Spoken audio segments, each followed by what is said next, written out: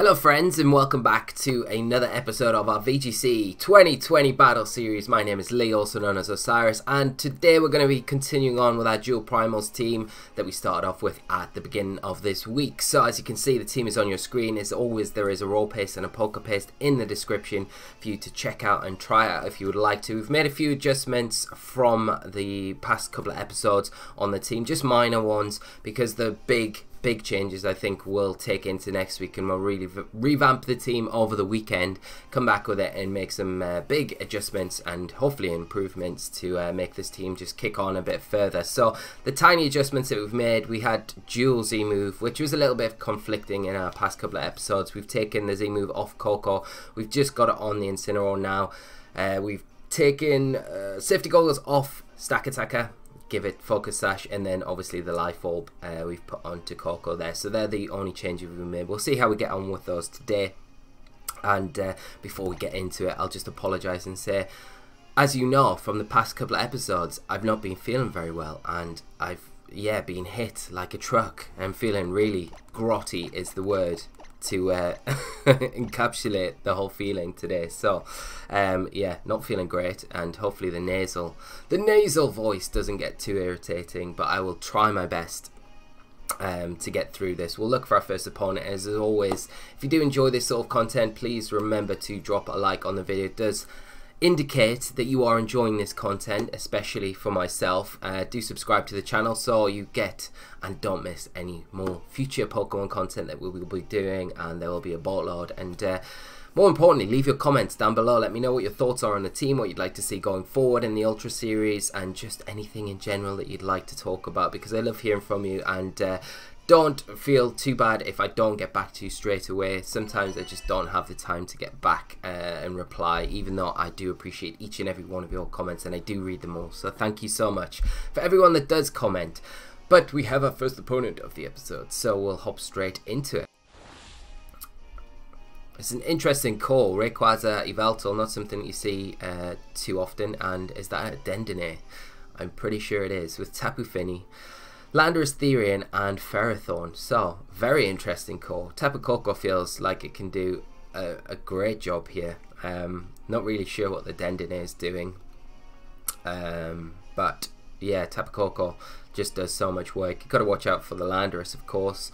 But other than that, we're kind of hitting most things for good damage. So, Koko, Moloko. I don't know if I want to bring it to lead with, though. It's a nice pivot switch out, isn't it? Speed control on my opponent's team there. You're looking at Tailwind over anything else. There's no Trick Room setter. If Trick Room goes up, Ferrothorn's going to be a bit awkward to deal with, but Landorus doesn't do too bad. I mean, I could potentially go Koko stacks Kyogre, Groudon. Salamence is very nice here, to be honest. Might go that. I might go Salamence, Koko, Kyogre, Groudon. We're not bringing our Trick Room mode, but I think we could probably get around not needing it here, and it takes away Ferrothorn as being a bit of a pain if we do get the Trick Room up. I mean, Ferrothorn's a lot easier to deal with than something like Amoonguss, because it hasn't got access to that sleep that Amoonguss has. So we'll see how we get on today. My head feels so fuzzy though. You know when you just got like fuzzy head, and it's just I don't even think I'm thinking straight. The quality of my performance on the channel this week is going to be top notch, so I will apologise for it in advance. We're going to see Yveltal and Dendine come up for my opponent. I'm really intrigued to see what this Dendine does. It's probably got that. I don't even know its move pool, to be honest. It's one of those Pokemon that I've not really looked at too closely. It feels like it's going to have stuff like Nuzzle, and definitely something like Super Fang, I would imagine. I'm going to switch Salamence out. Oh, do I? I don't think Dendine gets Tailwind. Fake out. What am I talking about? We could Tailwind here and just Volt Switch out on the Yveltal. It definitely doesn't get Lightning Rod. I know that. So we can get some decent damage onto the Yveltal here with Koko. Dendine going to switch straight out. We're going to see Tapu Fini hit the field. That's nice. We see a Misty Seed maybe activate on the Yveltal. One of my favourite items. No. So there's the... We'll probably just match tailwinds here. Gotta watch out for this Finny though, that I think, because with the Rayquaza, it's not gonna be like super safe to keep our Groudon on the field. Ooh, is that weakness policy? Damn. No. That thing's gonna be hitting like a truck now. +2, +2. We've got to watch out for the sucker punches then. But we'll bring Kyogre in. I think it's maybe the better option now than the Groudon, just for the reason with that Finny and the Rayquaza lurking probably in the back, because we don't want to get like just hit with a random Scald and Groudon taking out the game before it's able to do anything. It's going to be so useful against something like Ferrothorn if that is in the back. I doubt it is though, really. There's our Tailwind, and we'll see what this Yveltal's going to do. It would have been better going for a Thunderbolt, really, wouldn't we? Snarl. Kyogre avoids, yay. Okay, that helps us out massively. Damn, that does so much damage. So much damage. Do we risk the Sucker Punch? That's the thing. I could just double edge the Finny and Water Spout. Or Ice Beam. Ice Beam's probably a bit more reliable into the Yveltal. Yeah, and just double edge. And if Salamence goes down here, that's fine. We're going to see Yveltal just protect this turn. We're going to see the Finny do. Get a nice chunk of damage there, so it will go down the next turn. Yveltal may not have Sucker Punch. Grass Knot. What? Does respectable damage. Grass Knot Finny. Haven't seen that before. We'll go for the same again. Ice Beam and the double edge. Grass Knot Finny. We could have oh, Ray's popping in. Okay. We're gonna see a Sucker Punch here. Sucker Punch would probably get Kyogre. No Sucker Punch, so Yveltal gonna go down. Another double edge. These double edges are doing so much damage. Really helping everything out. Like when Koko comes onto the field. So the Yveltal going down, which is great. The problem is Salamence is in extreme speed range now, which isn't ideal. And Dendine coming back on. Okay, well that is gonna threaten our Kyogre, but we could just switch into Groudon, to be honest. I'll go for another double edge into the Rayquaza. Actually, yeah, because we've been snarled, so I'll switch into Groudon. It's likely we take an extreme speed to Salamence here, but there's nothing really in the back that I want to switch in on. But we just see the forfeit. So good game to my opponent. It's a shame we didn't get to see what the Dendine did. I'm sad about that.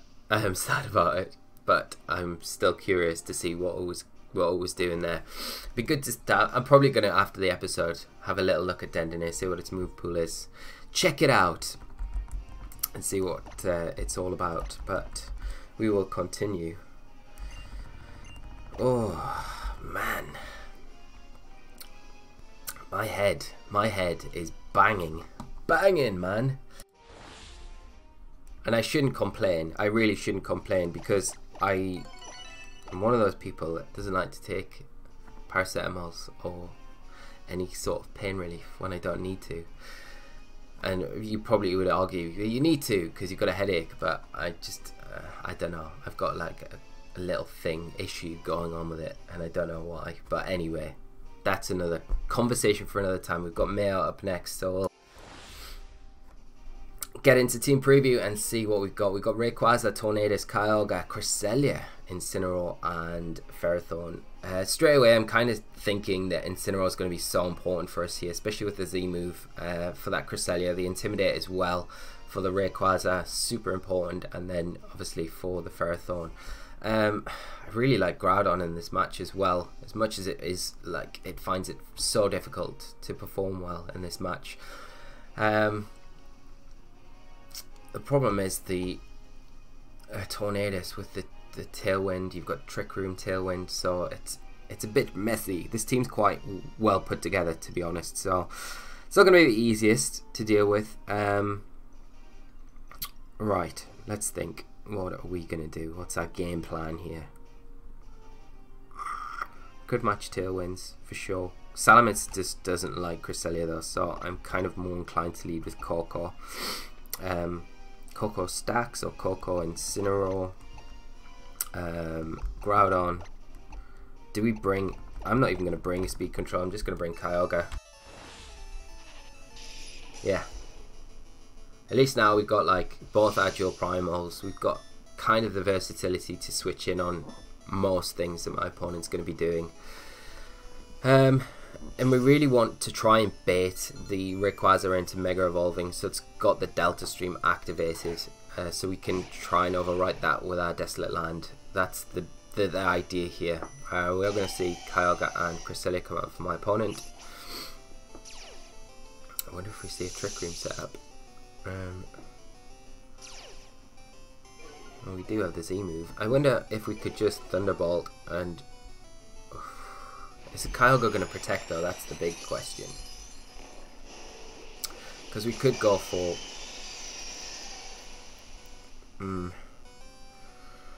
We could go for the Z move into the Cresselia. I don't know if it's worth doing right now though. And will we get the Cresselia? That's the other thing. I don't know if we will. Like, a Thunder will definitely get the Kyogre. I think a Life Orb Thunder will get it. I'm pretty sure it will. And we could just fake out the Cresselia just to see what my opponent's going to do this first turn, rather than like dive in with a Z move. So that's what we'll lock into. Cresselia going to switch out, and Incineroar going to come in. Are we going to just see my opponent protect the Kyogre here? I'd imagine that's probably what we'll see. So it's good that we didn't burn our Z move here. No protect from the Kyogre though, which is crazy. There's this Life Orbed. And, oh, it just survives. We're going to see an Origin Pulse? Yeah. Oh, we might lose Incineroar here. We might lose both, to be honest. Oh, jeez. Jeez! Oh, okay. Well, that's the game, pretty much. I don't know if we'll be able to do much from here.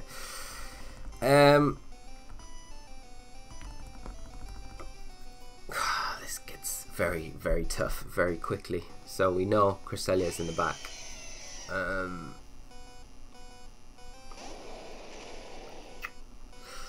probably the Rayquaza. Our opponent's got Fake Out active now. Man, that Kyogre taking that. I mean, that like goes to show, like, if you're confident with your calcs as well, with your Pokemon, then it's like that sort of turn is so easy for you, because you know whatever's coming out other than a Gigavolt, you're going to be able to take. Alright, well, we get the sun up. I want to say that I'm going to have to Ice Beam the Kyogre. Oh, it's just so... I just feel like the Rayquaza comes in here, though. That's the thing. The safest play all round is just Ice Beaming the Kyogre, though, and just protecting Groudon. Oh, Kyogre going to switch out. Cresselia going to come in? Okay. What are we going to see? You have to fake out the Groudon, I think, if you're Incineroar. Yeah. Kyogre not really putting on very much pressure right now. I feel like I could just Swords Dance.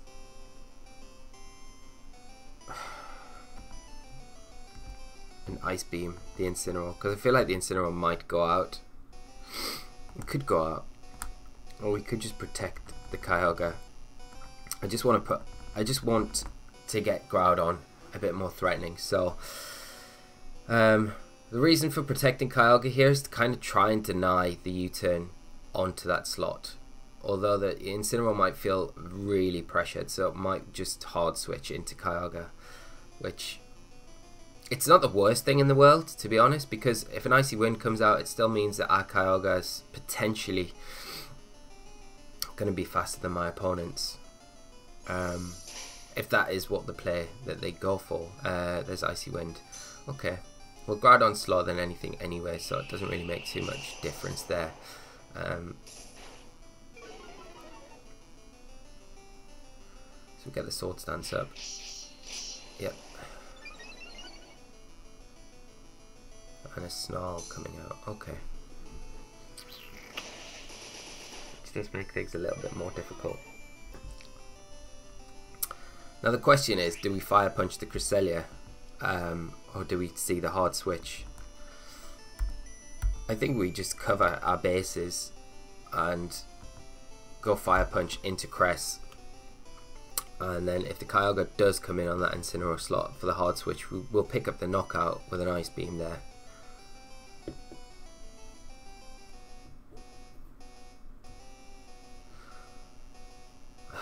Okay, well, we're not going to see that. Probably going to take an Icy Wind as well.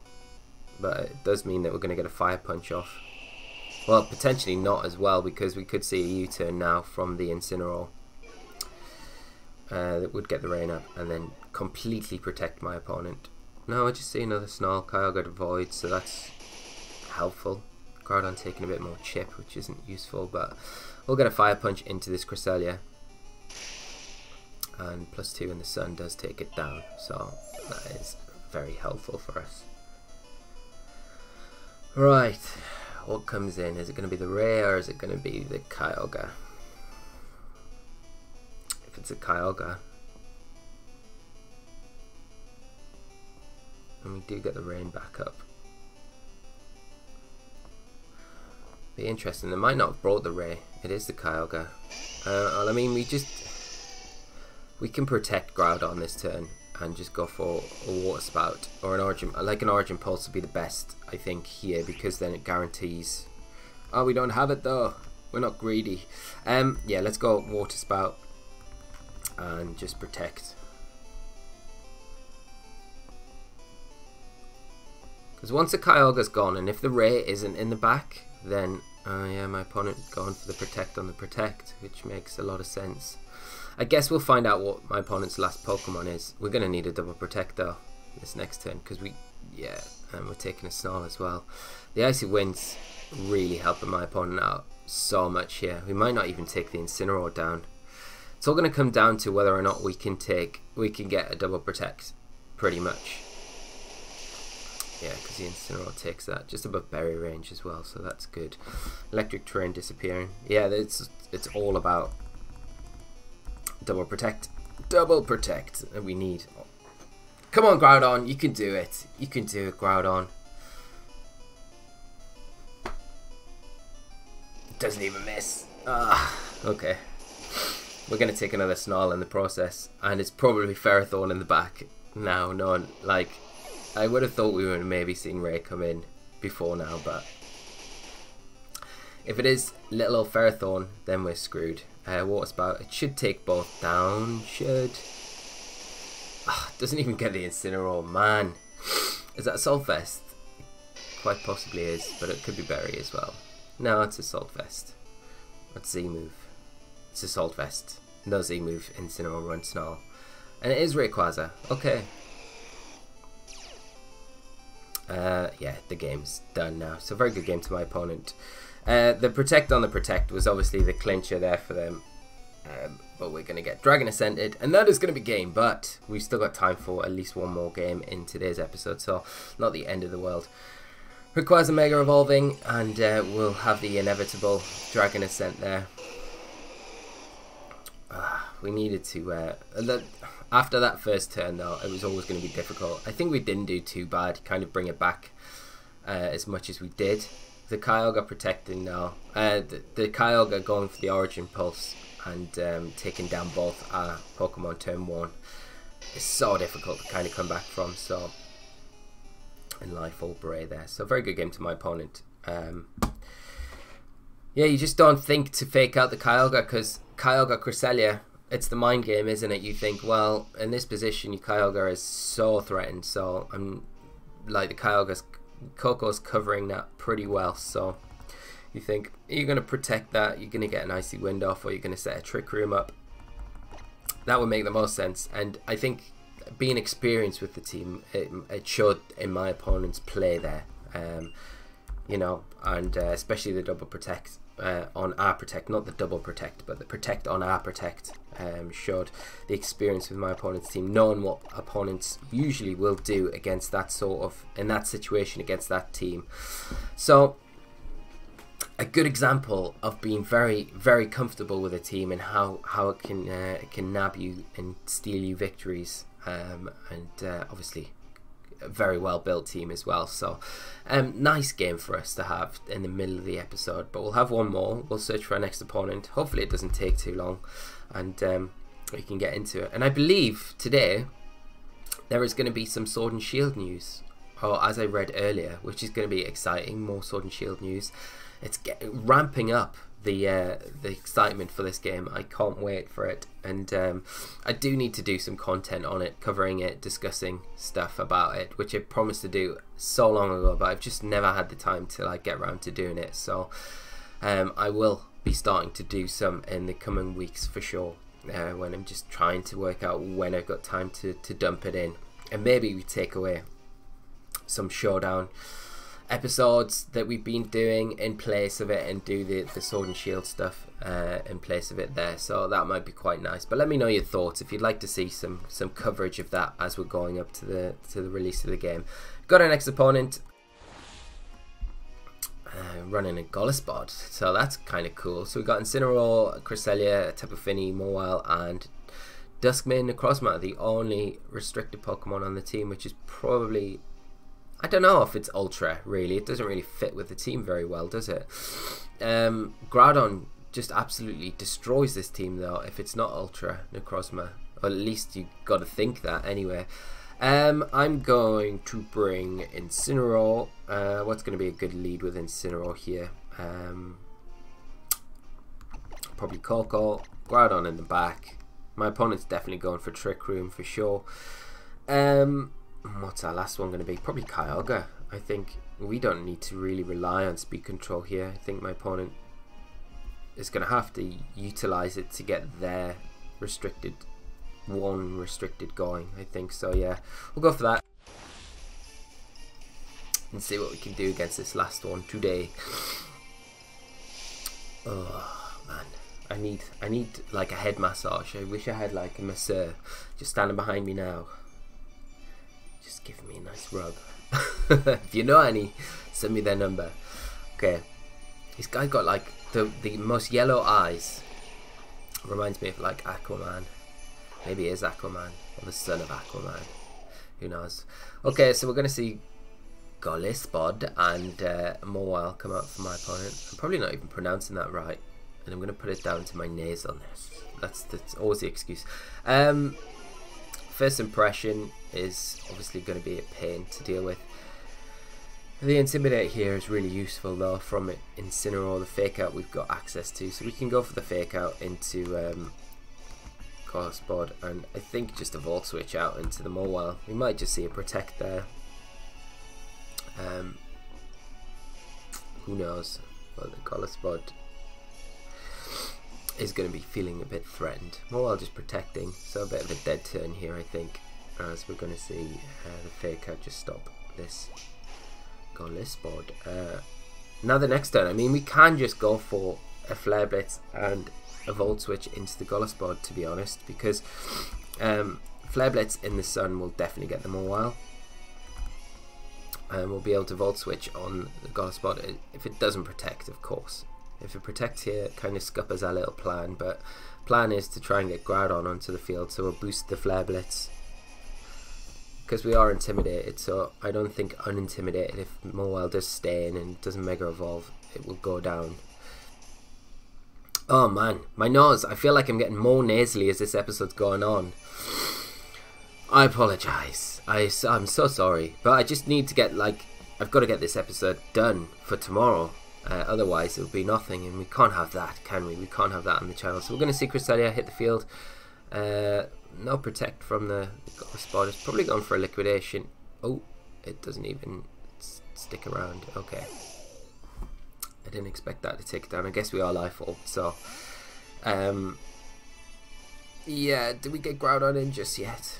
Yeah, we'll boost this Flare Blitz onto the Cresselia, like, the additional damage is nice, and then even a -2 if the Mawile comes in Z-move should be enough to get the CRESS, you would imagine. You kind of put off the Mawile coming back in as well in front of a Groudon. Because even if the Trick Room goes up, there's not really much you can do against it. Foul play, it is an option, of course. So can't discount that. We'll get this Flare Blitz in, and like I say, this should be doing some nice damage. Wow, doing nothing. Doing nothing. -1 in the sun. Cresselia is a tank. And that's a Pokemon a lot of you have been shouting for going into the following episodes with this team, is placing Cresselia in the team. And it's probably something that we'll introduce next week, I think, on the channel. The only reason I chose Stack Attack, I probably said this earlier in the week, is because just the offensive pressure that it puts on things like Xerneas and other Pokemon like Yveltal that may give us a bit of a harder time. But Cresselia definitely is a very good Pokemon still in this format. I mean, we saw in the last game how good its support option can be. It can take so many attacks, and just getting those vital Icy Winds off is so imperative for it. And I think probably Icy Wind support is the way to play Cresselia, maybe not Trick Room, but I could be wrong. I'd like to try both, to be honest. We're going to see them all come back onto the field. Do we go for... I don't know if we go for the Z move yet. I mean, why not? Why not? We'll just go for it. We're not going to take Cresselia down, but we'll get some decent damage onto it. And we'll go for Precipice Blades as well. We could have doubled into the CRESS here with a Fire Punch. The Mawile Gun Protect. We might try and see a Trick Room try to be set up here. But I feel like it's so difficult for my opponent to deal with the Groudon. I feel like the Groudon's a really tough matchup for it. So we will see the Z move from Incineroar. He'll be launching himself into the ring. No! Oh! I've got the wrong Z move, the Z crystal on it. Ah, I'm so dumb. I can't believe it. And you know what? I read a comment saying, look at Incineroar Z move item. And whoever you were, thank you for that. And I'm sorry I didn't look at it, but we will look at it for tomorrow's episode. I promise. Black Hole Eclipse. I wanted to see him in the ring like John Cena, but we're not going to get that. Okay, so there's a Trick Room. Like I said, I don't think it really helps out my opponent too much. Will you turn out onto the Cresselia? We'll go for a Fire Punch into the Mawile because we're only -1 at the minute. Precipice Blades probably won't pick up the knockout, whereas Fire Punch should have a good chance to. We may lose Incineroar here because a Play Rough, I know Unintimidated does take Incineroar down. Helping Hand, here we go. If it's Helping Hand foul play, we're in a bit of trouble. Sucker Punch, okay. It does decent damage. I mean, Incineroar's doing nothing. It's so weak. We need a more offensive Incineroar. We can't bring in Kyogre, of course. Otherwise, it would be a dead turn. So we will just bring in Koko and get this Fire Punch off into Mawile, which should be enough to pick up the knockout there. And you would imagine that it's Duskmane in the back. It's my opponent's last Pokemon.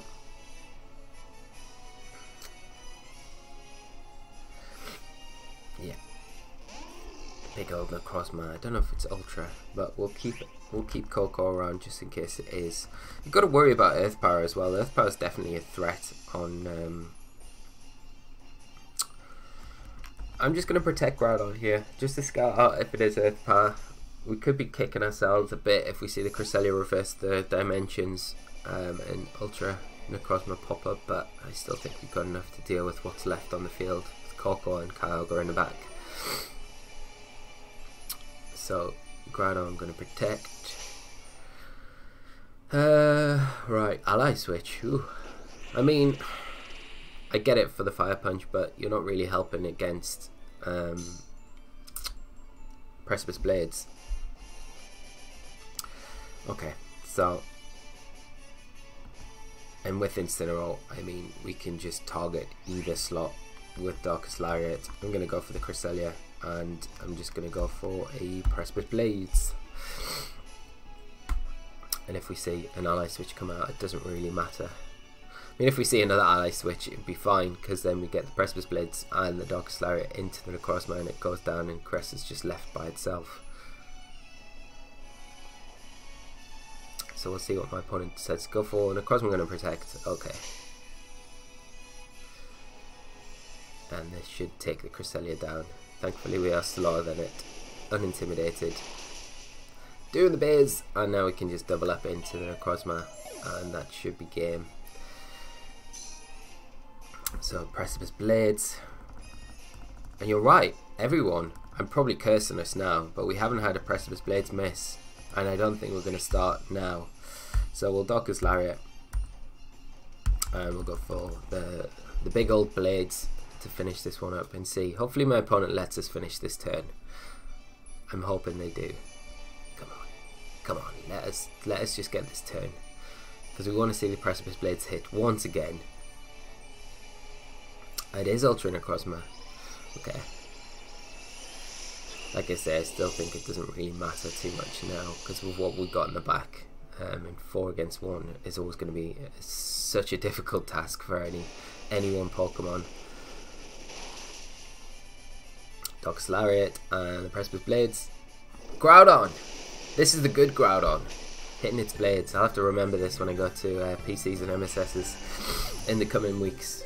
Take this Groudon because it doesn't miss. So this is the good boy. But good game to my opponent. We pick up a win. So 2 wins, 1 loss today. We know why we lost the second game. That first turn there was just so devastating for us. Made it very difficult to come back. But I hope you've enjoyed today's episode.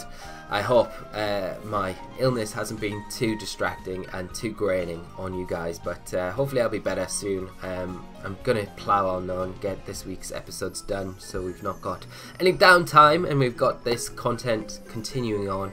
But let me know your thoughts for next week, because I'd like to know if you'd like to see dual primals carried on and we just tweak everything. That was my kind of idea, so we'll have probably a completely different looking team going into next week with dual primals. We'll take on board everything that we've learned this week, but I'd love to hear your thoughts on it. Have a great rest of your day, and I will see you all for the next one. So until then, take care and bye bye.